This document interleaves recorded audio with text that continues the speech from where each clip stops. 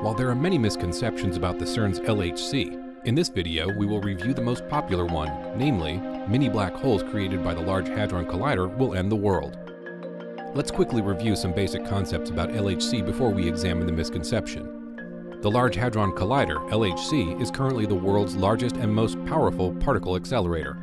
It was mainly designed to find out exactly how particles got their masses. Hadron is the name given to all strongly interacting particles like protons and mesons that are made of quarks. Two beams of hadrons, protons since they are the easiest type of hadron to work with, are steered by magnets around a roughly circular tunnel in opposite directions. At certain points around the circle, the beams will be steered into each other so that the protons can collide. Now let's hear Professor John Turning speak about this misconception. When the Large Hadron Collider first turned on, some people were very worried that producing microscopic black holes would destroy the Earth. If microscopic holes sank down to the center of the Earth and gradually gobbled up all the matter in the Earth, that would be a big problem.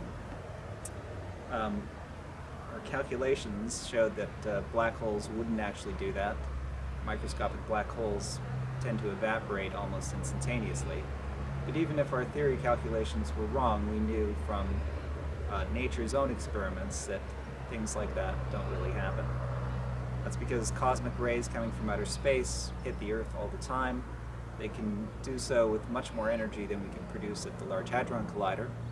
And so those experiments have been done over the history of the Earth for 4 billion years with more energy than the Large Hadron Collider produces. And it's been done on the Moon and the Sun and all the distant stars. And there's never been a sign that a black hole swallowed any of these things. So we were pretty confident that nothing like that would happen during the Large Hadron Collider run. And as we've seen, the Large Hadron Collider did turn on and nothing horrific happened as we expected.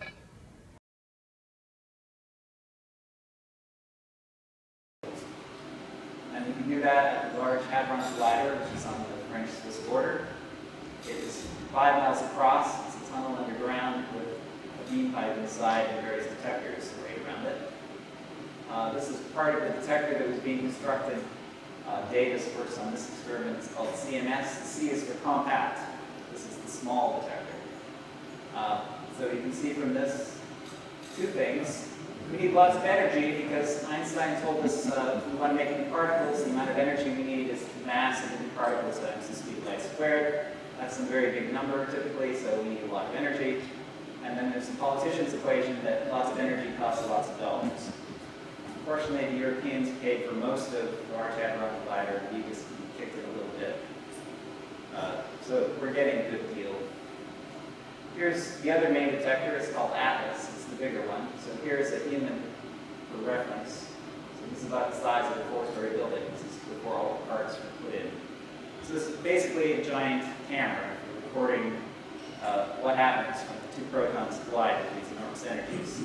So we can learn about things like the structure of electrons, if there is any, or find new particles.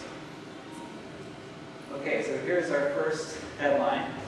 It's talking about the Large Hadron Collider. It's from a respectable news source. And it says, worst case, collider spawns planet-devouring black hole. So when the Large Hadron Collider first turned on, some people were very upset because they were convinced the Large Hadron Collider was going to destroy the Earth by producing a mini black hole, which then would fall to the center of the Earth and gradually eat up the entire Earth. And, well, as we know, that didn't happen. But why was it that physicists were not worried about that? So let's go back and see what goes on inside the Large Hadron Collider. So first of all, we're colliding protons, which I'm showing these little balls here. We collide them together at very high energies, and we produce a whole bunch of new particles, given all that energy that's available. So you can see sprays of particles coming out. Here's an actual event from the Atlas experiment. Inside here we see these lines. These are lines that correspond to charged particles. The charged particles move through this part of the detector. They can track those and make these lines. The outer part registers positive, so even though there's some lines going up this way, there's very little energy being dumped here. But there's a whole bunch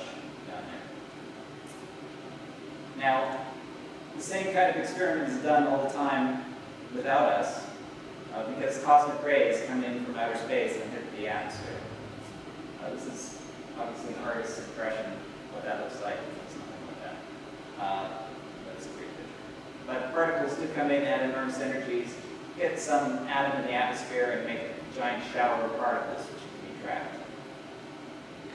Now, if you look at the energies that those particles have, they go up to very, very high energies, much higher energies than we can ever produce at the Large Hadron Collider. And there's a lot of them, although there's many more, orders of magnitude more at low energies compared to high energies.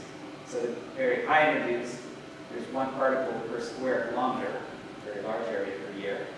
And at low energies, there's one particle per square meter per second.